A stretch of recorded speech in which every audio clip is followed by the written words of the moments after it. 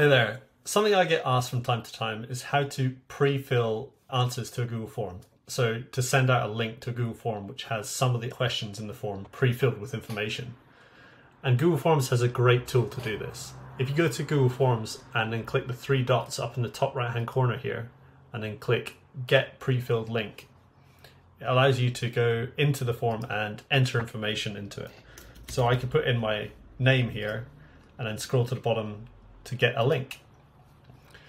Now when that's done, you have something at the bottom to copy the link, and when I paste it into another tab, I can find the information I pre-filled in the form.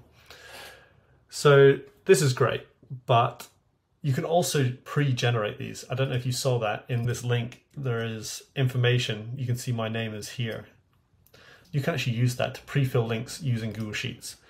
So I've got a simple sheet where I want to pre-fill everybody's first name into that link. If I open this and click equals, and then we want to put the link in, and then delete the James part, comma, and then we want this value. And I'm going to autofill that for the other ones. Then if I click these links, it's going to pre-fill that information. That's a really simple way to pre-fill a link, but you could do that for multiple questions within a form or different information within a form. It's a really great way to make sure that your information coming in is consistent if people are submitting multiple times. And it's also a good way to save time for the user if you have some of the information already and you want to help them out.